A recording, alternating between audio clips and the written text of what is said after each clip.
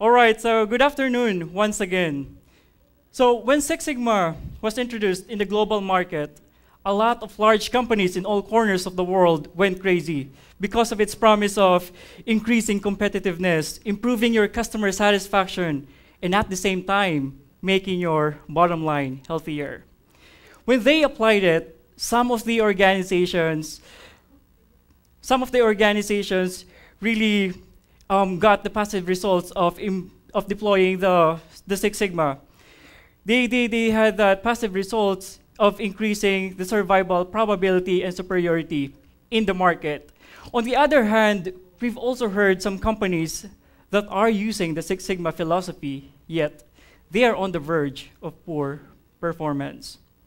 So we need to be very cognizant of our blind side. We need to go back to the fundamentals of why are we doing the business and why are we really operating the business. That is to serve and to satisfy our customers, to really create customers. You may have the best process or you may have the best foolproof process in the world, but unfortunately, there is no button inside your Minitab or inside your Visio or inside your any statistical softwares or project management tools that you can click that can make your customers and employees engage. Let me present to you my agendas. I will start with some statistics, and I will proceed with the world of customer centricity and how we can really build that culture of continuous improvement.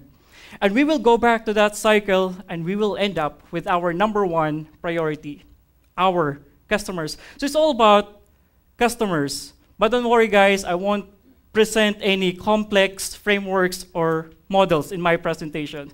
I will make it as simple as possible so that it can be operationalized on your end. Let's take a look at this.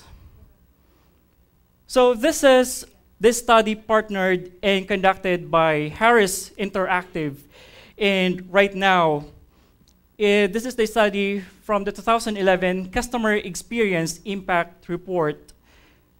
One of the findings was if the customers really like the experience in dealing with the organizations, 86% of them will pay 25% more.